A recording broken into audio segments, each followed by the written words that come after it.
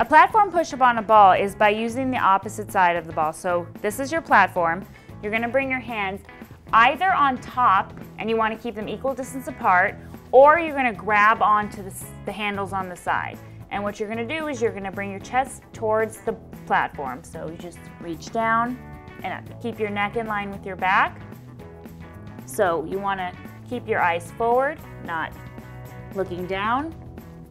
And then if you wanna do a different kind of push-up, you can do a tricep push-up on this ball. So you would bring your hands closer together, again, equal distance apart from the middle, and you're gonna bring your elbows in to your sides and then back up.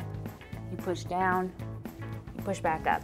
If you wanted to modify this, you can do either the tricep ones or the regular push-ups on your knees. So you just push down and back up. You want to try to keep the Bosu level. You don't want to dip it too much towards you. So you want to try to keep it back in the middle.